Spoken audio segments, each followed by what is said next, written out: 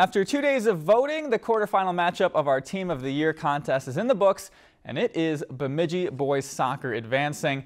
The Lumberjack picked up over 77% of the vote to defeat Bemidji boys basketball. They move on to the semis, where they will face either Red Lake or Roseau girls basketball. The Warriors finished the regular season 17-7. They defeated 12th ranked Stephen Argyle by 15 points in the Section 8A championship game to earn their second ever trip to the state tournament. At state, they played eventual state champs Minneota Titan the first round, eventually falling 66-46. The Roseau Rams went 30-3 this year and made it to the state tournament for the 5th consecutive year. At state, they defeated Redwood Valley in the first round in a 75-74 thriller. But in the semis, they came up short in their matchup with Caledonia and eventually finished 3rd in the Class AA bracket. You'll have plenty of time to vote in this matchup. Go to our website or Twitter page to vote. Voting will end on Tuesday.